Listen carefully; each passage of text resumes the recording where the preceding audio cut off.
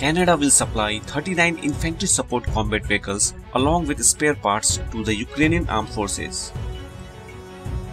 These will be LAV Armored Combat Support Vehicle Super Bison. Canadian Prime Minister Justin Trudeau announced on Thursday that Canada is working on finalizing a deal to provide Ukraine with 39 armored combat support vehicles. The Super Bison is a new Canadian 8x8 wheelbase armored vehicle based on LAV-6 platform. This vehicle can run at a maximum speed of 100 km per hour with a maximum cruising range of 600 km.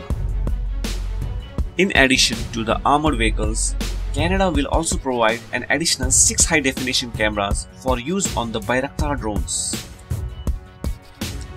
It is quite possible that we can be talking about the CMX-15D optical module, which was developed specifically for Bayraktar drones and is manufactured by the Canadian L3Harris company.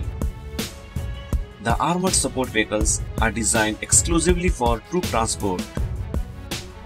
They are different from infantry fighting vehicles, which come equipped with a turret and 25mm cannon.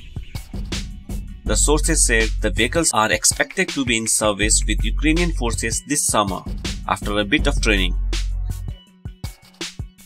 It will be a general utility combat support vehicle that will fulfill a wide range of support roles on the battlefield.